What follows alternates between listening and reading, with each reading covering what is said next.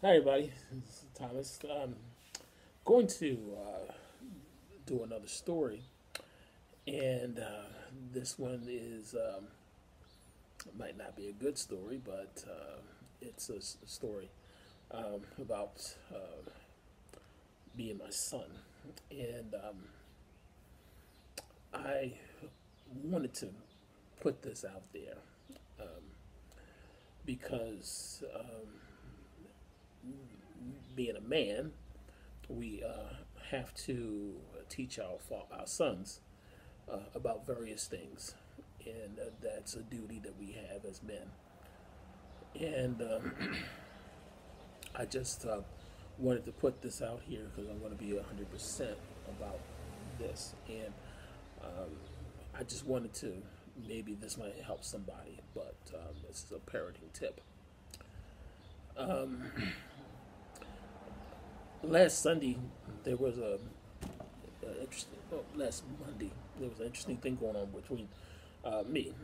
We are having an issue, financial issue without that, but that's not the point. The point is that my son he said that there was there were two steaks. I'm talking about 2 ounce steaks, like big deal, in the house, and that someone had eaten them.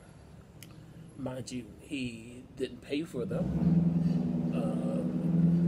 Mind you, he's in my house, and everything in the house, either me or my wife paid for them. So, in terms of ownership, he has none. But I'm going to continue the story. The morning, I on my low carb diet.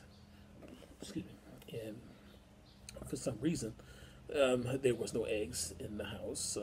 There was nothing really that I could eat to satisfy me. We had a whole lot of cereal, we had a whole lot of pancakes, that kind of thing.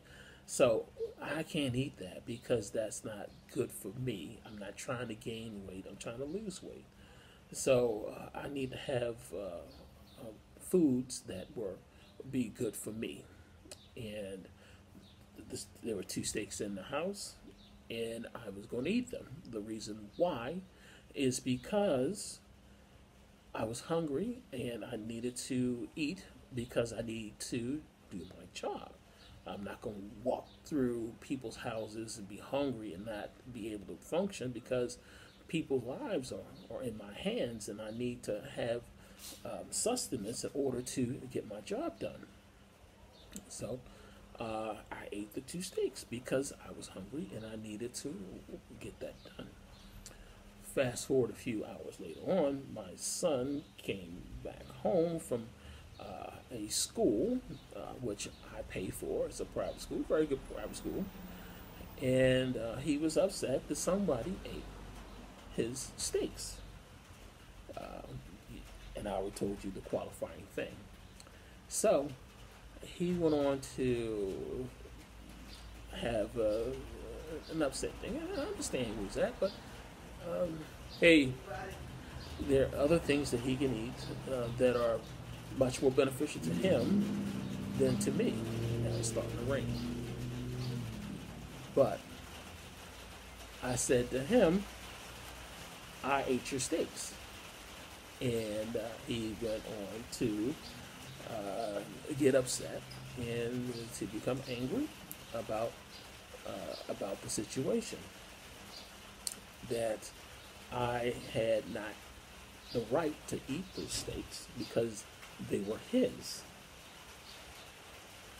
and that I don't need, meaning myself, I don't need to eat that. The serving size for him is one steak. Okay, but my son, I'm about maybe 242. I was three at one time, almost 340 pounds. Now I've lost over 85 pounds now, so I'm less than that. But still, my dietary needs are much more than his. So he's going to tell me that, first of all, the steaks were his, and secondly, that I needed to only eat one steak because that's the serving size. Now, I was not upset, but I was telling him rightly so. I said, I ate those steaks because I was hungry. And the second way is that I know that you eat that, but I can't eat that stuff in there. And he says, I can't eat that food either. I'm like, really? So those cereal over there and all the other stuff in there, you're not eating that either? Yeah, but I don't want to eat that. I want to eat steak. So my wife got into it, and she says, I shouldn't have eaten one steak. And I understand what you said, but I'm not going there, okay, because that's going to be another issue. So I said, okay.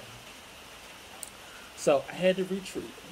I didn't apologize, but I just retreated because I didn't want to set this whole thing up where we're going to be arguing, yelling, and screaming. So over the night, I did some soul searching and thinking, and I thought about what would God do, and that's exactly what was going on with me. And so I came up with this, and I replayed the whole situation in my mind, and I said, in this house, we're in the same house as when I was a kid, so I can relate to where he's at when he was 16, and I've had occasions to be upset with my father, but not to that degree. And then knowing him, knowing his situation, and knowing myself in that situation, so I can relate to me talking to my father as though as my son was talking to me, as I'm talking to my father, and knowing what my father would say to me. He doesn't know him, but I know him. I know my son, and I know my father. So I can see both sides of the coin. And that was my logic. So, and I came up with this. I said, and we didn't finish the second part of the conversation, but I said to this. I said, son, what we talked about yesterday, and I'm going to talk about this, and I said that living in this house all the years and being 16 years old in this house, and I can equate to what you just said, and what you said, and I'm not belittling that, but knowing my father, which you don't know, but I know, and knowing the years knowing stuff that he knows now, that I know now, that 16-year-old me wouldn't know, but now that I know, so I see both sides of the story. And what I want to tell you is that the things that you said yesterday to me, if I would have said those same things to my father would have said this. He said, look, in this house, there's nothing in this house that has your name on it. You don't pay any bills in the house. All the food in the house is either yours, is either your father, your mother, or mine. You don't pay any bills in this house. So, in terms of ownership, you don't have anything. Legally, you don't own anything until you're 18 years old.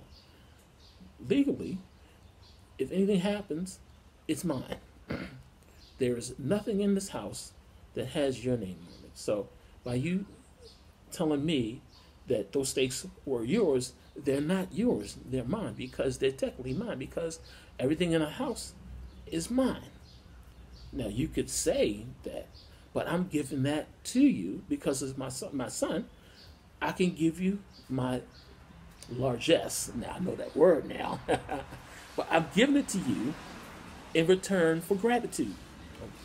So, but when you come to me and tell me that I need this, and this, that's not going to work.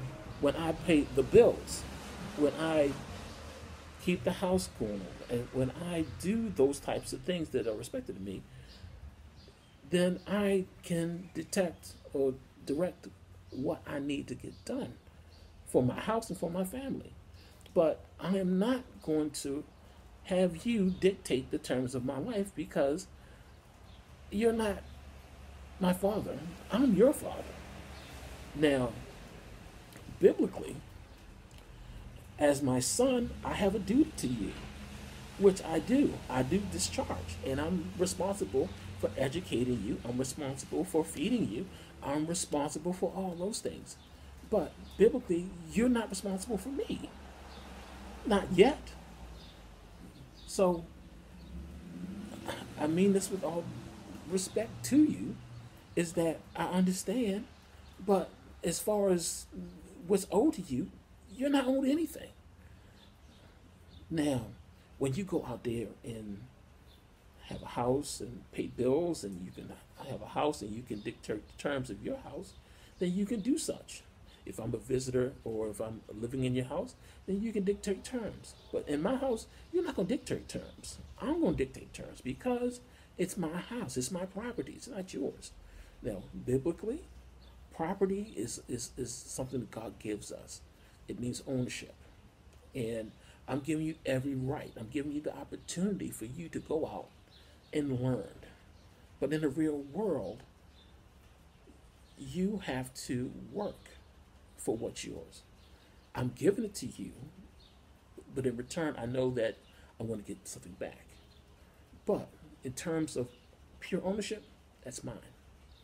So, like I said, I'm giving it to you because you're my son, and I have expectations, and I have things to do. However, you do not dictate terms until you become 18, and then you become on your own and have your own house. And I think my son, I think my dad did say something like to me, or say something like to my sister, in not so many terms. Now, he might have used a couple expletives. I'm not sure. I can't remember, but that's how the world works, and I have to educate my son about that. So, and like I said, 16-year-old me would not have understand that, but 50 plus me understands that now. And my dad now, if he was living, he'd be 101 years old.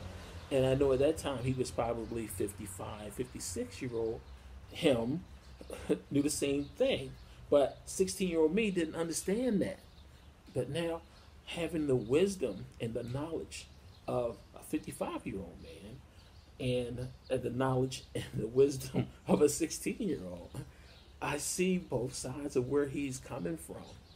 So I understand both sides, but the reality is that I have to let my son know that as far as the stakes are concerned, it's not ownership until you have something, then it becomes yours.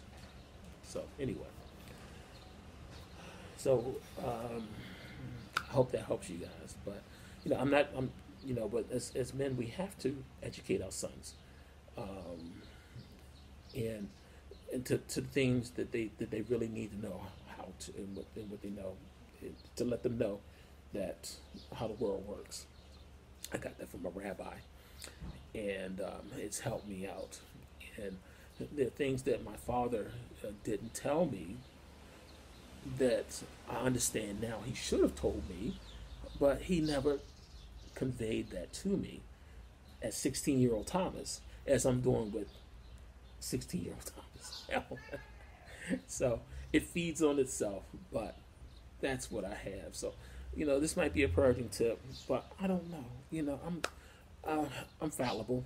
If you guys have any other suggestions that that you might want to chime in on, just let a brother know. Okay, you guys take care. Bye bye.